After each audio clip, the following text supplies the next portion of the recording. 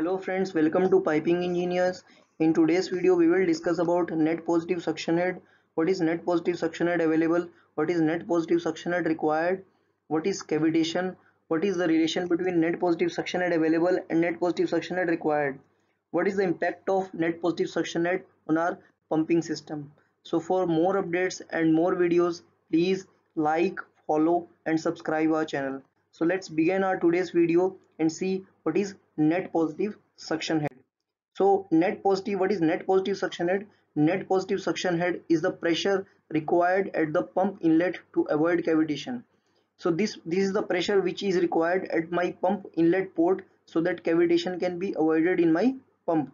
NPSH is always positive since it is expressed in terms of absolute fluid column height in meter head or feet head. NPSH, there are two types of NPSH that we will be discussing in our further slides.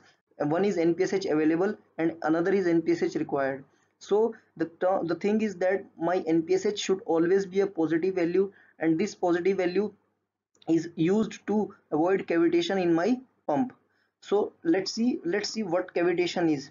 In our school days, we all have learned that when the pressure of water falls below its vapor pressure, the water starts boiling even at low temperature. So this phenomena, when it starts happening in my pumping system, the problem of cavitation starts occurring. So because what happens is, when my water even at low pressure starts boiling, bubbles are formed in water. So you would have seen water boiling, bubbles are formed on the surface of the water.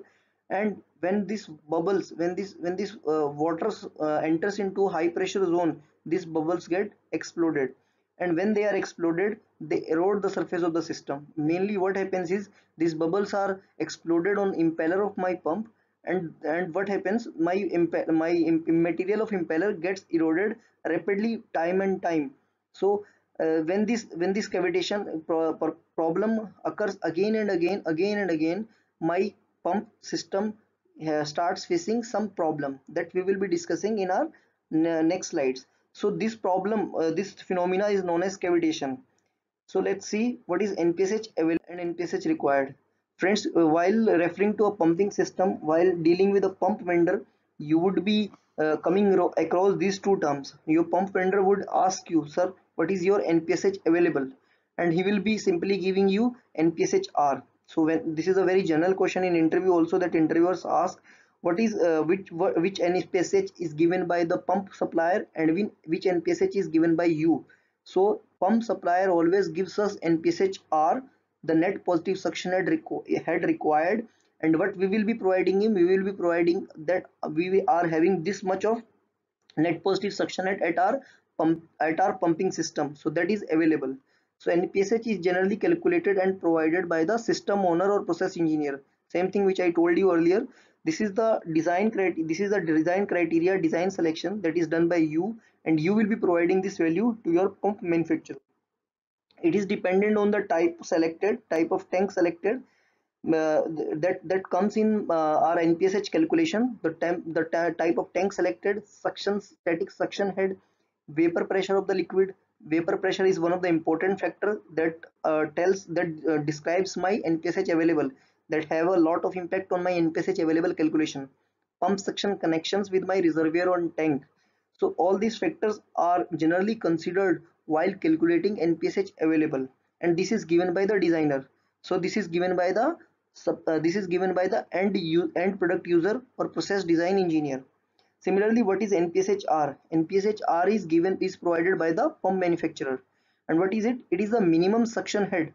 Minimum suction head. Mark my words, minimum suction head, because this is the minimum pressure which will be required by any pump manufacturer at its suction port to avoid cavitation, and this is given by the pump supplier or the pump manufacturer.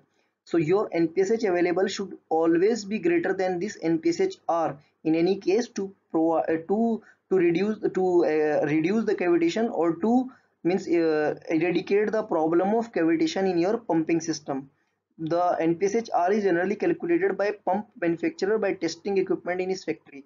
So these values, they are generally fixed for a family of a pump, and these are given by your pump manufacturer. So let's see relation between NPSH available and NPSH-R. NPSHR, as I mentioned in my last slide also, it is the minimum required head at pump suction flange to avoid cavitation. So in any ways, in order to avoid cavitation, NPSH available should always be greater than NPSHR. This is the thing which I told in my earlier slide also, that NPSH available should always be greater than NPSH required. That's then only my problem of cavitation can be eradicated, or it can be removed from my pumping system. My centrifugal pump generally faces this problem if my NPSH available is not calculated properly and my NPSH R is greater than my NPSH available.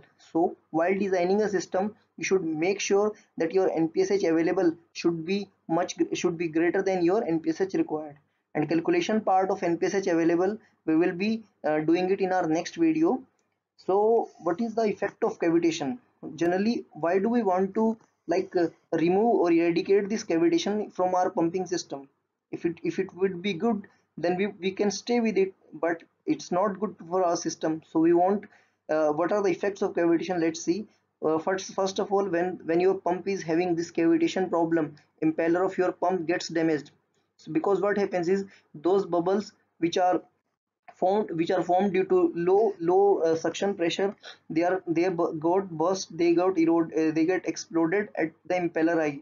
And when they are exploded again and again at the impeller eye, they starts forming a pitting on your impeller surface. So what happens, by time your impeller gets started weak, and it started getting damaged.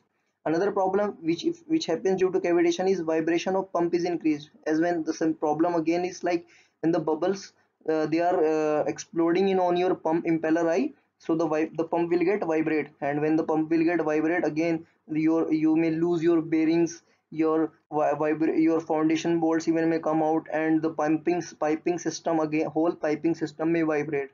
And there will be a churning sound in the pump, so your pump won't run smooth. Whenever you enter your pump house, you will be having a churning sound that is coming from your pump. So all these problems are the indications that your pump is having cavitation problem. So the solution to eradicate this cavitation is only to get to calculate NPSH available correctly and provide it to your pump manufacturer. Otherwise you will be facing this problem, and life of your pump will be getting short, very very short.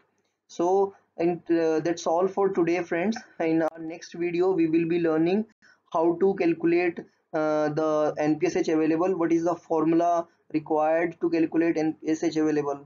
For more updates, please like, follow and subscribe our channel. That's all for today. Thanks a lot.